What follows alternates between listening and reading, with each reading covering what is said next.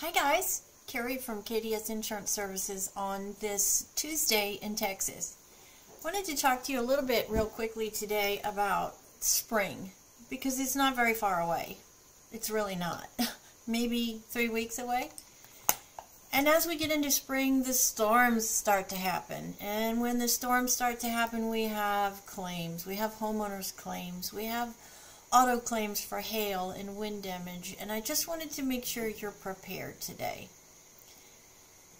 How do you become prepared? Well, it's really simple. You make sure that your house and everything around your house has a really good distance barrier, 10 feet. So the house should be completely clear of any debris 10 feet around your house. No cans of old gasoline cans, no tires, no trash cans, debris-wise. I mean, plastic trash cans are fine, but I'm talking about other kinds of debris that can catch on fire really quickly. And then one of the most important things you can do for your home to prepare for the spring storms is your tree trimming. I know I sound like a broken record when I talk about this, but it really is so very important. You need to have 10 feet around in every direction. So on either side of your house, from your roof line down to, from your tree top line down to your roof line, at least 10 feet. You don't want anything directly overhanging your house because that's when tragedy happens. And I do mean tragedy. We've seen cases where these really big trees, and because the grounds in Texas are so saturated, you know, 200-year-old trees are now falling over because there's no support mechanism to hold the heavy weight of the tree in the ground any longer. I've seen it in my own neighborhood. We've had 5 trees in the last year.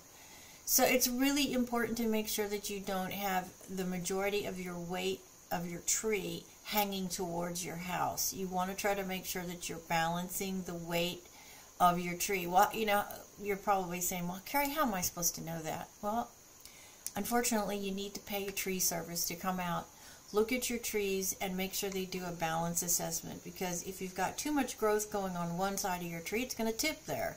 And if it's going to tip towards your house, it can take out your house and you in it. Seriously, no joke. That has happened before.